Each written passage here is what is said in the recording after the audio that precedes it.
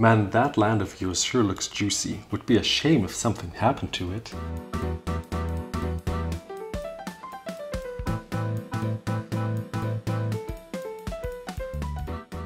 Welcome back, fellow cardboarders, to another installment of Think Outside the Deck Box. The Casual Commander social contract states that you normally don't destroy lands.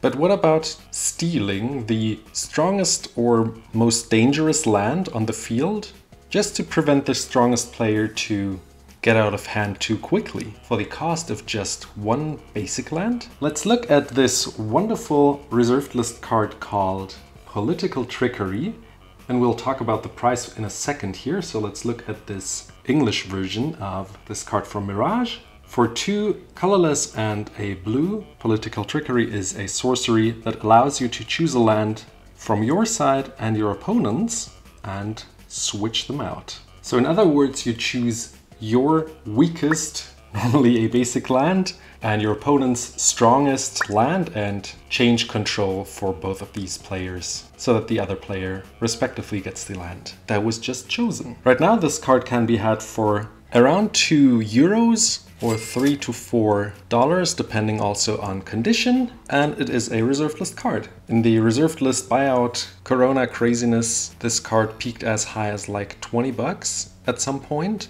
so there is quite some room to grow. In my opinion, just get this card, get it out of the way, and you will never have to worry about it. This card can't fall much further since it is protected by the reserved list. But now let's look at what cards you could steal with Political Trickery. The first card that comes to mind is Gaia's Cradle. If some player is playing this reserved list card, it's quite expensive, and being able to steal it with this $2-3 card is just so beautiful. You take out their strongest land, and in the worst case it just gives you probably 1 mana.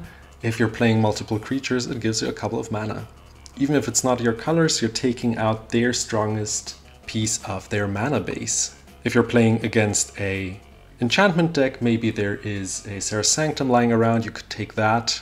With the new Ixalan lands coming, the flip lands, I'm not trying to pronounce that, Great Door, on the backside gives mana equal to the amount of permanent cards in the controller's graveyard, so stealing that land and taking out a strong land from the Mill deck or Muldrothra deck is also a wonderful target for Political Trickery.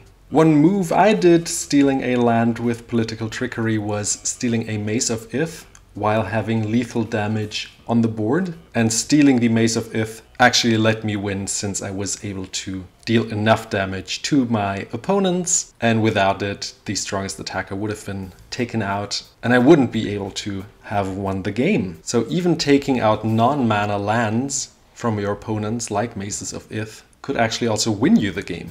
Now, as the name states, Political Trickery is probably mostly played in political decks, like Zedru, for example, who wants to actually give cards to your opponents, and in this case you even get something for it by stealing your opponent's land and giving one of yours, which lets you draw more cards and gain you more life. Right now I am playing this card in my Angus Mackenzie deck, which is also quite political, who's a Fog on a Stick, and I love playing these shenanigan cards in those types of decks. And lastly, a deck that doesn't exist anymore, but I loved to play it in Atris, Oracle of Half-Truths, where I played multiple of these unique and unknown cards where your opponent always had to read what was given to you in a face-up or face-down pile, knowing that I might steal their most valuable piece of land, and therefore they had to choose if they put it in the face-up or face-down pile. This card is played in less than 1% of decks, even less than 2,000 decks in total, of the around